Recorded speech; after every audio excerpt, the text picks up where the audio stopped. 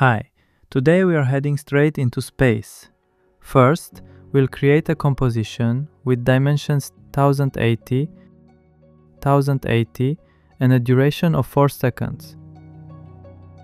Using the pen tool, we'll draw our very first short line. Then, we go to the layer parameters, find our freshly baked line and Ctrl-D, duplicate it. We position them where we want and if needed, shorten them. Press P on the keyboard to open the position parameter and paste in the magic expression. Yes, you'll find it in the video description. Or on my Patronite, where I've got more goodies waiting for you. And here's the magic. Once you duplicate a line, it automatically positions itself exactly where it needs to be. No tedious manual shifting.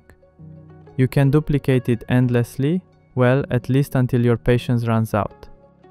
Then I play around with the lengths, some longer, some shorter.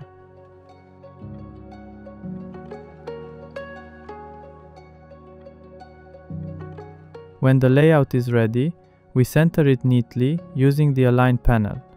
On the first line, we add the Trim Paths effect. Find it in the parameters by selecting Add. Open the end parameter and set it to about 90%. Now, in Offset, type this simple expression. Time Shefters 90. This makes the animation loop perfectly. Since we have 4 seconds, we divide 360 degrees by 4. Copy the effect to all lines and we have movement. Now we create a new composition. This will be our main scene.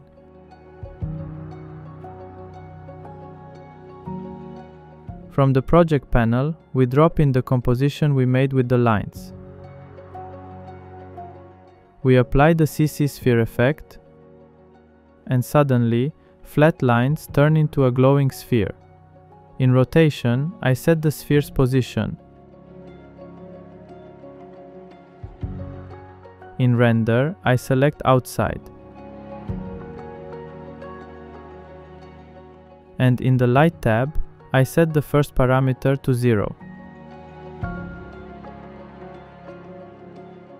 I also want to add a sphere that looks like Earth. I've already downloaded a planet map from FreePic, so I bring it in as a new composition. It also gets the CC sphere effect and is placed beneath the lines. I reduce its radius to around 150 and match the position to be exactly the same as in the line layer. On Earth, I create an animation in rotation Y, so it spins in the opposite direction of the lines.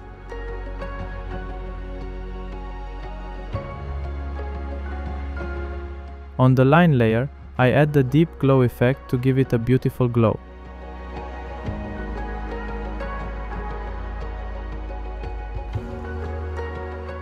And here's a little trick. Inside the line composition, offset some of the lines randomly so they look more natural. Done. We now have a beautiful animation of an orbit with a rotating Earth. If you liked it, you know what to do.